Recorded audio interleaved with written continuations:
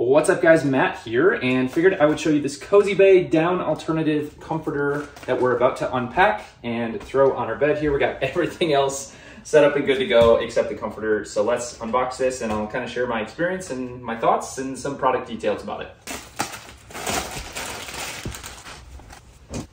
So here's what it looks like on.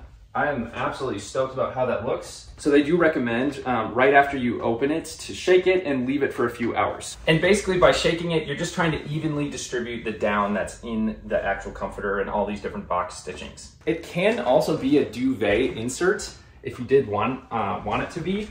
And to show that, the corners all have these little straps, which would make it, which you could connect on the corners for a duvet insert if you wanted.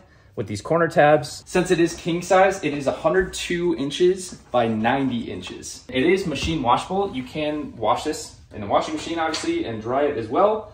And then the box stitching, I always thought was just for the sake of cosmetics and how it looks, but it's also helping evenly distribute the fill. So the fill is locked in each of these boxes with the stitching, which helps prevent like bunching or when like all of the cushion of a blanket like slides to one side of it. So the box stitching is really, really great for that and keeps a nice consistent fill for the whole blanket. The actual material is down alternative. It's 160 GSM microfiber technically. So hopefully this gives you a rough overview of what to expect with this blanket. We're stoked about it. Thanks for watching. Catch you on the next one.